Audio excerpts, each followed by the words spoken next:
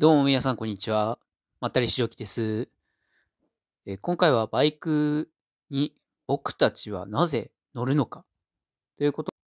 についてお話ししていきたいと思います。要するにバイクに乗るとどういう楽しみがあってどんなメリットがあるかについて話していきたいと思います。でまず一つ目、五感で楽しめる。車と違ってシートベルトも何もないシートに座って運転するバイク、走り出すと変速ショックだとか路面の凹凸、加速の G がダイレクトに感じられて自分が操ってるって感じがして臨場感がマシマシになります。加速すると風を切り裂く音がダイレクトに聞こえて疾走感を肌で感じられてとても気持ちがいいです。でその土地土地によって海の匂いだとか畑と土の匂い、レストランからの魅惑の匂いなど、香りがツーリングのスパイスになることもあります。またバイクのエンジンの熱気がこいつ動くぞとワクワクさせてくれます。あと気温の工程によって四季を明確に感じられるので、秋は紅葉のトンネルを、春は桜並木を走ると手を挙げると木々に手が届きそうで冒険感がとてもたまらないです。次に2つ目、非日常と特別感を味わえる。都会の喧騒を離れて少し足を伸ばせば海、山、川、湖とリアスポットが盛りだくさんあります。F 分の1揺らぎが半端ないです。またツーリング中に高級外車が隣に並んでも全く負けた気になりません。心の中で高級会社いいよね。でも、そんな快適なのに、この天気のいい日に乗ってて、本当に楽しいかい？俺は楽しいよ。最高のバイクと一体化して、日光浴兼ツーリングしてるんだからね。最高に入ってやすさ。セロトニン、ドバドバっていう風に、脳内で叫べてしまいます。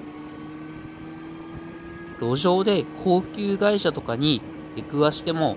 自分の方がなぜか格上だと感じてしまいます。次に3つ目。ただのドライブがツーリングになる。どっかのカフェだとか、車でドライブもいいんですけども、バイクでそのままカフェまで行くと、カフェの料理やコーヒーがなんか2倍ぐらいうまく感じます。この法則よくわかんないんですけども、なぜか美味しく感じます。そして道の駅でただの小休止してるとバイク展示会場みたいになっていて見ているだけで楽しいです。休憩中も運転中も道行くバイカーに目がいって同志気分になります。ただし危ないので私は手を振りません。で次に4つ目、ギアを集めたりファッションを楽しめる。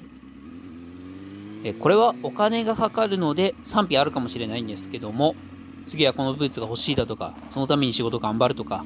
いつかは新井のヘルメット、照英のヘルメットが欲しいとか、一旦ウィンズで、今年は行って、来年になったらちょっとグレードアップしたいとか、ジーンズに革ジャンが自分の清掃だからそれだけは譲れないとか、それぞれ好みや落としどころがあったりして、自分のスタイルを確立していくのが私は楽しいです。そして、私はブーツとスカジャンしかいいのは買ってないんですが、気に入ったバイクギアに身を包むと、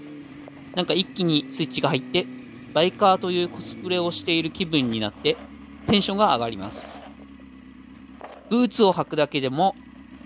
テンションが上がります。例えばコスプレイヤーさんがコスプレにハマる理由は、いつもとは違う別の理想の自分になって幸福感が上がるという話があります。あと戦国武将の浮田秀家っていう方いらっしゃるんですけども、豊臣政権の五大老という重責から逃れるために能などを自分で演じていた、と言われています。これも非日常を味わって、現実逃避するみたいなものですね。浮田秀家さん、なんでそんなことしたかっていうと、五大老の周りが徳川家康だとか前田利家だとか毛利輝元だとか、名前の知れた名武将たちばかりで、その中に浮田秀家さん、若干20か30歳かぐらいの時に五大老に選ばれているので、間違い感が半端なくて、それで重責でストレスになっていたと言われています。要するに簡単に現実逃避できる、ギアになっているので、バイクがですね、ギアになっているので、とてもおすすめです。で、次に5つ目。車だと絶滅危惧種の MT を比較的容易に手に入れられる。です。で、車で新車のものでも中古でもマニュアル車探すの、ほとんどありません。マニュアル車探してもほとんどありません。それか高い。ものすごい高いか、ジムニーみたいに納期が長いとか。例えば、買えそうな車で言えば、コペンで最安値中古車で修復歴なし2006年式走行17万点6キロで38万円。で、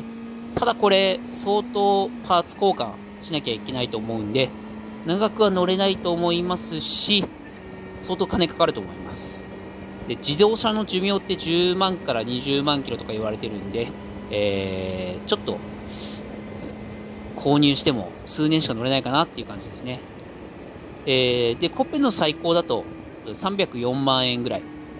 比較的安価な軽自動車の MT 車でも驚きの3桁価格。その点、バイクだと、株やダックスだと、新車で50万以下で買えます。44万円とかですね、ダックスだと。人気のレベルも新車で70万ちょいで買えちゃいますんで、これでマニュアルを味わえるなら安すぎると言っても過言ではないと思います。ちなみに私の1997年式のホーネットも50から60万円ぐらいで赤バロンさんで買わせていただいたはずです。以上が私が感じているバイクに乗る楽しさ、メリットでした。他にもたくさんあるんですけども、代表的なものを挙げるとしたらこれというものを挙げさせていただきました。こういうとこもメリットあるぞとか、こういうとこも楽しいぞとか、何かご意見、ご要望があれば、コメント欄に書いていただければ、それも動画にして、バイク界の発展に響きながらもお力を添えたいと思いますので、いただければ幸いです。それでは、ご視聴ありがとうございました。